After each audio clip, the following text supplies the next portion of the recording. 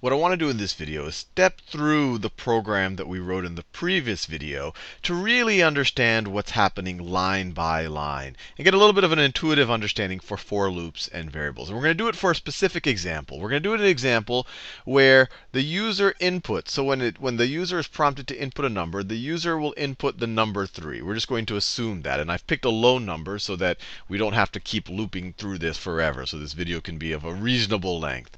So right when that happens, when the user inputs the number 3, it assigns the variable number to be equal to 3. And there's two ways that you can think about this. I tend to, when I do in any programming language, when I think of a variable, I tend to view it as a bucket. So I have a bucket called number. I have a bucket called number. And in that bucket, when the user inputs a 3, if the user inputs a 3, I'm sticking a 3 in that bucket. Python is a little bit different than some languages. And the more correct way, and they're both kind of intuitive, I think, if you think about it, of viewing a variable in Python is to think of the variable as referring to the 3. And I say that because in Python, if you change a variable's, let's say right under this we wrote number is equal to 2. We didn't do that, but if we said number is equal to 2, what Python does is it actually leaves that 3 there in memory, and then it would then point to the number 2. It would then point to the number 2 instead. It wouldn't obliterate the 3 and just put a 2 there. The 3 still exists. And that's important when we start doing, I guess, more complex or nuanced things with more fancy data types. But let's rewind all of this. For the sake of this program, you can view it either way. A bucket with a 3 in it, or you could view it as a label that is referring to a 3 someplace in the computer's memory.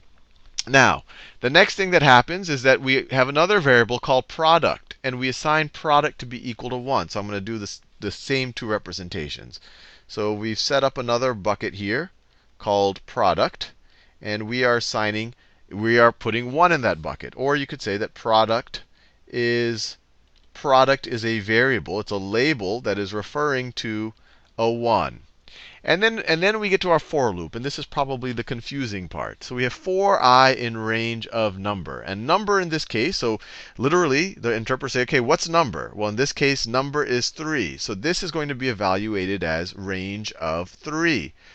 This is going to be evaluated as range of 3 in our particular example. Range of 3. And once again, how did the interpreter know that? It said range of number. Number is a variable. Look up the number variable. OK, 3 is sitting in it, so I'm going to put a 3 right there. Or look up the number variable. The number variable is pointing to the number 3, so I'm just going to put a 3 here and take range of 3. And we saw in the last video that if you evaluate just range of 3 is equal to a sequence of numbers 0, 1, 2. So it creates a sequence of 3 numbers starting at 0 up to that number minus 1. And what the for loop does is every time we go through the for loop, it executes this code.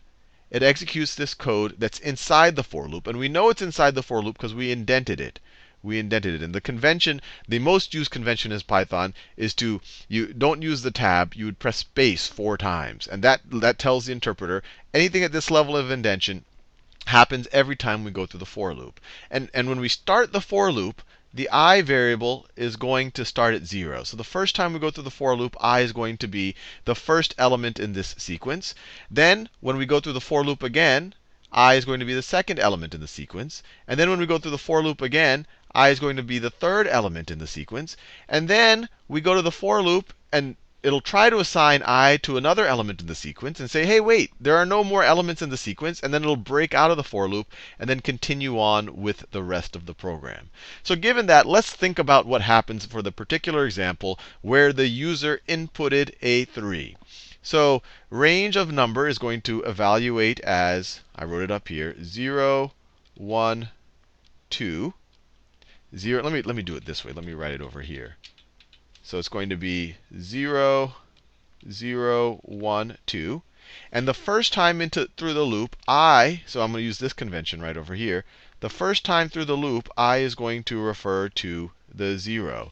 Or if we use this convention over here, the first time as we go through the loop, you could view it as a bucket that is going to be assigned the first element of range of 3, the first element of the sequence. It is going to be 0. And then we execute what's in the loop. We assign we reassign. So we have reassigned product to be something new right over here. And what is this something new? The first time we go through the for loop. I is 0. 0 plus 1 is 1. So this part, the first time we go through the loop, let me do that in a color you can see. The first time we go through the loop, this is going to be 1. 0 plus 1. Product is 1. Product is 1. Product is 1 this first time we go through the loop. Let me do the same colors. So I is 0 plus 1, so we get 1. 1 times 1 is 1. So product will be assigned to be 1. So product will be reassigned to be 1, which really isn't going to change anything because it's already 1. So it was 1 before. You multiplied it by 1 and reassigned it to be 1. So I could write, cross out 1. It's now going to be 1 again, but I'll just leave it as 1. Or we can just say it's going to be reassigned to be 1. So nothing really has changed that first time through the loop. But now interesting things are going to happen. So now we'll go back to the beginning of the loop. And now I will be the next element in the loop. So now let me delete this. It will be reassigned to be the next element in the loop. So now I will be 1. Now I will be 1. That's what the for loop does. It makes each of the items in the sequence in order, going through them.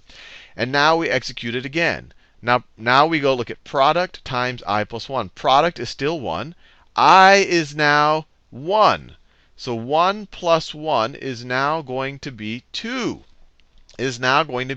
So 1 times 2 is going to be our new product. So the new product, it was 1, but now we're multiplying it by 2 and assigning it again to product. So the new product is now going to be 2. So the product variable is now 2. And then now we try to loop again. And now this time I will be the next element. I is going to be the next element in the sequence. I is going to be the next element in the sequence right over here. Or we could say I is going to be reassigned to 2, the next element in the sequence.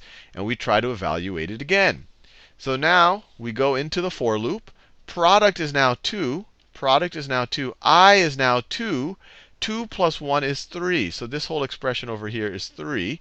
So we have 2, product is now 2, times I plus 1. I plus 1, I is 2. So I plus 1 is 3. So you have 2 times 3 is now going to be 6. So the new product times I plus 1 is now 6. So this is now going to, let me do that same blue color. This is now going to be 6.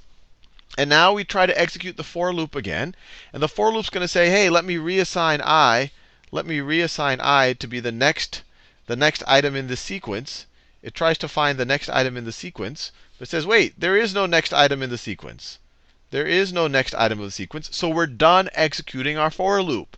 So there's nothing left in our sequence, so we're done with our for loop. Now we break out of it and we go to the next line in the program. So the next line in the program is literally just print the product. And at this point, we just want to output the product. And the variable product is now 6. The variable product is now 6. And actually, one thing I should have done this entire time is I was sticking with the bucket representation. But the product on this representation here, it started referring to 1. It got reassigned to 1. But then it got assigned to 2. So then this reference went to 2.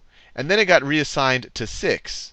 Then it got reassigned to 6. So if I were to be consistent with this representation over here, every time product is referring to another number, or you can view it as a bucket for the sake of this program, where it keeps getting reassigned. And what was cool about this is when we're done with this for loop, the number that's sitting in the bucket product, the variable product, or you could say the number that the variable product is referring to, is the factorial of the number that the person inputted. It's the factorial of 3. And if you remember, 3, the symbol for factorial is an exclamation mark, is equal to 3 times 2 times 1.